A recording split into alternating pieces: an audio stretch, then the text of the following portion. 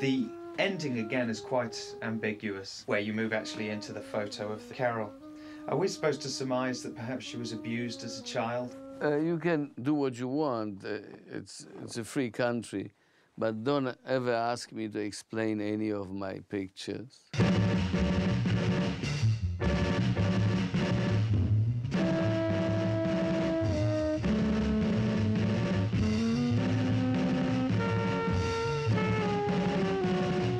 The first picture which he's going to make would have to make a great deal of impact.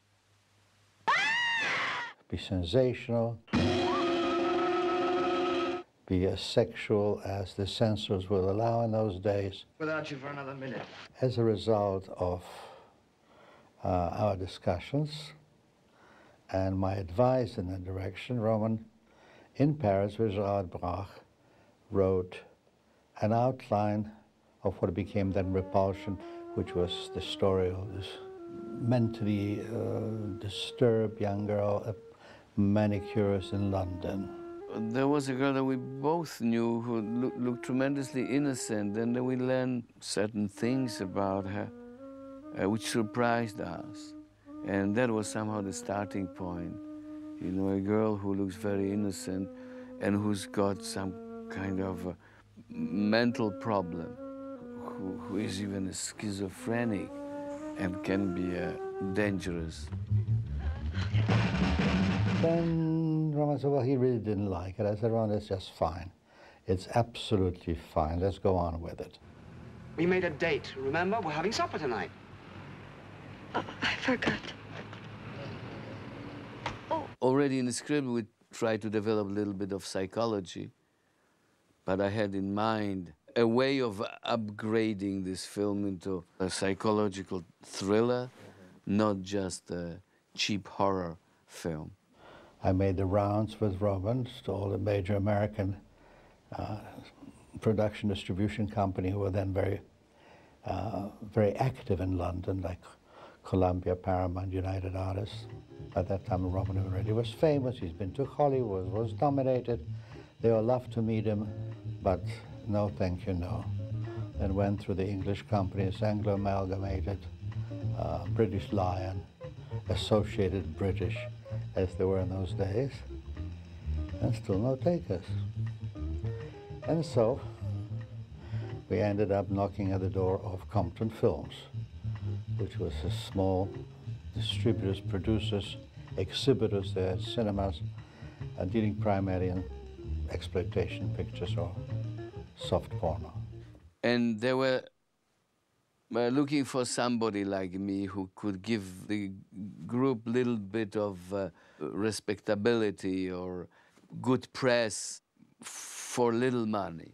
They came to see me because they had a script for a film which Roman would direct and Gene would produce for me. We haggled over the budget for a little while, and I agreed, we did a deal that they would make the film. It was a tough deal. We budgeted the film at about £65,000, which to them was the most expensive film they've ever wished to make. The budget was one which I felt we could cope with. I committed myself, and I felt this was a film had to be made. It was too good to turn away. Poor little girl. All by herself. I saw a couple of films shot by Gil Taylor, particularly Dr. Strangelove, and I thought it was fantastic. And the look of the picture was extremely important for me. And he liked the feel and texture of what I was doing. And that was the first thing he said when he met me. He said, how do you get these lovely, warm, strong shadows? I think that I diagnosed it absolutely top-weighted of him being something special we should encourage, especially after Knife in the Water. Gil Taylor saw Knife in the Water and said yes immediately. Compton didn't because of his salary. They wanted somebody else about half the price, and he stuck out and said, I did it. And that was wonderful because I learned so much from Roman. I said, Compton Techley, don't they, isn't that a soft porn picture house in Compton Street? And he said, yes, it is. The people who are financing and are organizing the picture own that movie house. So I said, okay, what's the story? Is it a soft porn movie? And he said, no, not at all. It's a horror movie. And I said, well, that might be interesting. None of the people I were working with knew how girls who shared a flat lived. They were all married, and a bunch of old buggers, as far as I was concerned. I mean, who were old enough to be my father, with the exception of Roman. And the ones who weren't old enough to be my father had been married for sort of 20 years or so, and had never been into the flat of two girls who live in Kensington. And this hit me when I first started talking to Roman, because he wanted to know the style of the flat. So I explained that the kind of girls they were, it'd be an old, what we would call a mansion flat. And particularly had to be a mansion flat because we wanted top shots down into the street and top shots down into the nunnery. But the other thing was the dressing of, you know, how people live, which is the bits and pieces, not just the walls and the architecture, but the bits and pieces and the furniture that they have around them. I started to describe it, and I realized I couldn't because they had no idea what I was talking about. Just because I go out once, there's no need to start sulking. I'm not sulking. I phoned up various girls who I knew who shared flats in London and said, impromptu, with a stills cameraman, can I come over and visit, just to say hi, maybe have a coffee? I've got a cameraman with me to take some photographs. He wants to take some photographs of your wallpaper. And they say, yeah, come on over. Why does he want to take a picture of the wallpaper? I said, well, you know, art direction. Oh, that stuff. Okay, sure, come on over. So when we arrived at the flat, I'd say to the stills cameraman, when we go in, I'll go to the left with the girl who opens the door. You come in after me and go immediately to the right and go straight into the bathroom.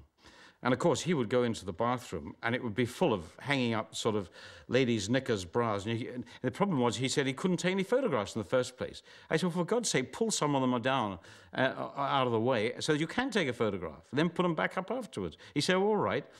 And of course, he was disgusted. He was a married man and he lived in Shepperton and had a nice little bijou bungalow. And he'd been there for the last 40 years or whatever. And he just couldn't believe that people live like this. And these were all middle class and some of them upper middle class girls. And he said, it's disgusting the way these girls live. I said, yeah. And he said, the things I've seen in the bathroom. I said, well, to photograph the floor, the ceiling, the wall, the windows, everything, the toilet. Let's have a look at it. But we did about half a dozen flats like that. And we came back and I spread them out for the benefit of Roman and the other people who were interested. And Roman, it was intriguing. He loved it. He thought it was absolutely wonderful. You filthy bitch. I'm sorry. Who is this? Who is this? Who is this? Who do you think, you filthy little tart? Catherine was not very well known yet. It was not like getting a star that would allow you to sell the picture all over. Compton had a list of proposals which I didn't want to hear of because I thought that Catherine was just right for the part. I mean, she's not only one of the most beautiful girls I've ever photographed. She is, she's beautiful. And a very talented young lady, and she knew it, and she tried to force this on Roman several times, but she couldn't do it because nobody can. He wears you down, and he brings you to tears and back. But you do it in the end, his way. Catherine was fantastic. I have only good memories of working with her. It was like a tango, you know. She wanted me to direct her. There was no animosity that sometimes you develop with actors, mainly with men, because you just tell them what to do, you see. And man has his pride. It's easier with women in general, but because they just don't care. You know, they don't have these ego problems that male actors have sometimes. She was absolutely faultless. She did everything Roman asked her to do, I think, except undressing. She had this problem, you know, she wanted to wear panties under the nightgown, then you could see through the nightgown. Sometimes you could see a little bit of body through it. But, you know, it's normal, the normal reaction.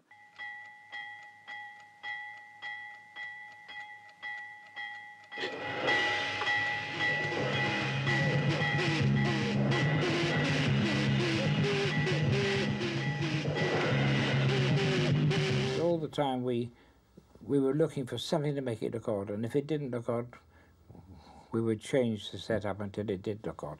I wanted to have the feeling of the distance increasing throughout the picture as the madness was taking over, or rather overwhelming the girl. I wanted to have the feeling of great perspective, and for that reason I was decreasing the focal length of the lenses to have a wider and wider angle. But with the wide angle lens you come close if you want to have a tight shot, and if you come close you distort the face. The only way I could get this breaking up of the texture of the face was to use an 18mm right on top of her nose, which made it look a bit crazy. And Gil didn't want a leading lady's face distorted. I hated that. We can't do a beautiful girl like that. And I used to say to Roman, I don't like this at all. He used to say, oh, get on with it. It didn't matter to me. What was important was the impression that you get from the scene. But also, I wanted the set to transform. Roman had this idea that among things to distort would be the set itself, and to make these narrow corridors terribly wide and leave the furniture in the middle of the room but extend the walls, which rather took me back a bit. I didn't fight against it. I thought I just have to try and keep up with it. I had a very good crew, and I think the crew liked me because I remember once going over the agreed time, and I could see the production managers getting paler and paler from minute to minute, and nobody said a word. And they told me afterwards it was absolutely unusual. His attention, his focus, I found it very exciting and quite exhausting, because he never gives up and never lets go. And if you enthuse about his enthusiasm, you have a little Wonder Man there who's will turn out quite startling things. I had almost the same feeling on the Hitchcock movie, because these people are few and far between that have this magnetism, this enthusiasm. In fact, I can honestly say that it's the one movie where I loved going in the morning and I hated going home at night, and I didn't like weekends off. That's how much I got into this. I think we are having rabbit. Rabbit? Oh. I thought they'd all been killed off. For the rabbit scene, just before we started the movie, he put a rabbit in the fridge and turned the electricity off. And on the day of doing this kitchen scene, she opens the fridge and about 1 million flies fly out. I couldn't believe it. I said, we should infect the whole of Twickenham with some terrible disease from these flies. This is true. And we stuck with this. We worked on this for the morning, but it was impossible. The smell was so awful that we eventually got the rabbit the props had made instead of. But that's what Roman did. I mean, Roman is a strange man. He wanted this for real, so he did it. What the hell is this? No wonder you look ill if you have things like this hanging around. Since it was a cheapo production, we didn't have a special effect man. We just had a prop man who would have to help us with creating certain special effects. What I did was I got the production bio and told her to go to a condom factory, Durex, and get me and test the rubber there by shoving her hands through it and get me large sheets of it. And I had a frame made up, and we stretched it over that and shoved our hands through it from behind, and lo and behold, it worked.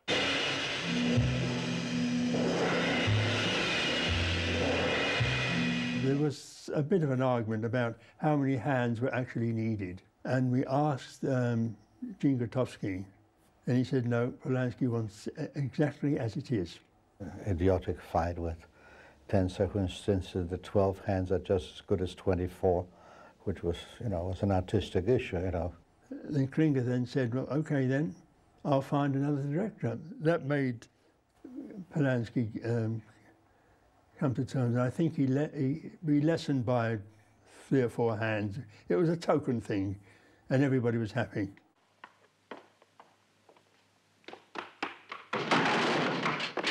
When Carol hits the boy on the head, I have always imagined that it happens just as he looks through the peephole. And I wanted to have a subjective shot of what he sees. He sees the neighbor with the dog on the other side of the landing, and then the hit, and the whole thing sort of swivels, and we see a few drops of blood on the door as he falls down. That subjective shot required a very big peephole, because you can't shoot through a real one, and therefore very big door. And I built a peephole glass the size of a ship's porthole. He prepared all that was necessary to have the drops of blood, which would be in right proportion to the peephole like this. That means that the drops had to be about 6 inches long. And that could be done only with this, with the motorcycle pump. There was another scene when Catherine cuts up the landlord. It was going to be shot first thing. They'd sent the taxi for her, and it had been delayed. It wasn't her fault. The taxi was delayed in traffic. It was traffic time. Polanski started to speak to her in French. The little French I know, I believe there were some swear words there as well. She just stood there, and the whole crew was standing there waiting to shoot, and he just carried on, telling her off in French. And eventually, she blew her top. You could see, you see her face go into anger, to extreme anger. He then put the razor in his hand. He said, "Now go kill the landlord."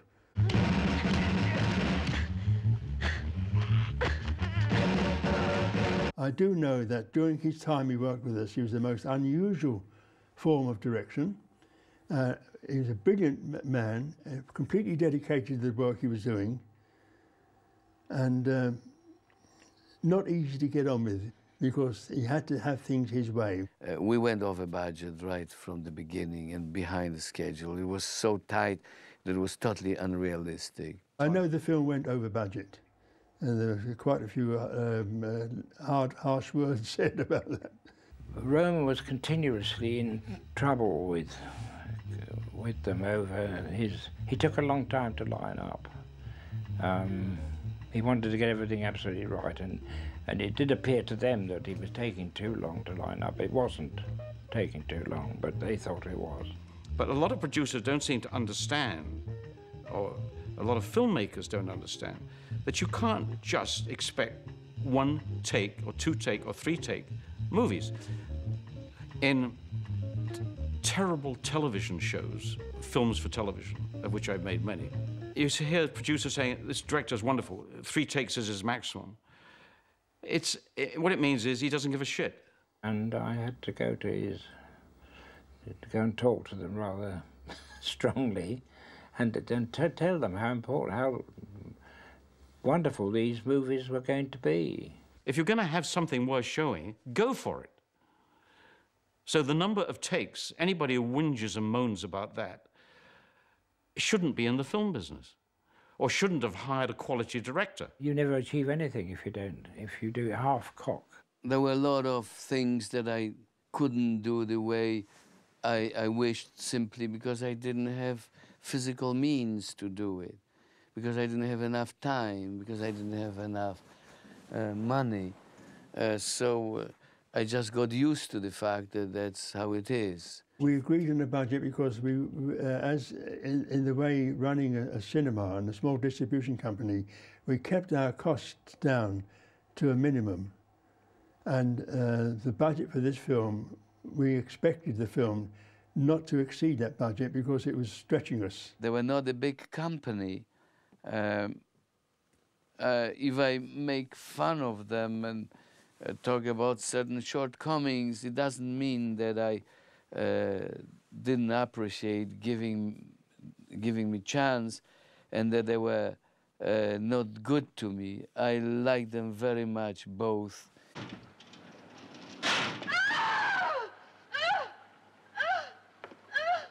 Roman did the cut, and we were all very keen to see it. And we were all assembled in this viewing theatre. The film was shown, and the lights came up. And there was total silence. And Roman misunderstood this silence. And he stood up and said, "Put it down to youthful indiscretion." And Peter Sellers' agent stood up and said, "May you produce lots of youthful indiscretion. That's the most amazing piece of film I've ever seen in my life." I wouldn't touch her. Don't touch her. To me, it was interesting that Roman initially felt unsure himself. No other film has ever shown with such intense reality the terrifying journey into madness. The censorship was very strict in Britain then. The censor was John Trevelyan, and he was tough, but he loved movies at the same time. And he also had an advisor who was a psychiatrist. He showed him the film when we submitted it to the censor, and he was very impressed with the film and said that from a psychiatrist's standpoint, it was absolutely right. I remember he asked what kind of research we did with Gérard Brache. We didn't do any research. Taking you inside the mind of a girl driven to insanity. Picture up into absolutely rave reviews, in England and in America, everywhere in Europe, but in America particularly. Well, it was during the time of the Berlin Film Festival, and it was announced as the winning. And my partner, bless his soul, he's dead now, he always used to go and collect the things. And I believe his family still have the actual silver bear. Because Michael Klinger collected and said, well, bring it to you boys. And of course, didn't. Never turned it over and kept it. Basically stole it. I thought I'd seen everything. This is a flaming nut house. Well, the surprise was that the film was very well received and started making money. So Compton people were happy and they said, let's do a next one.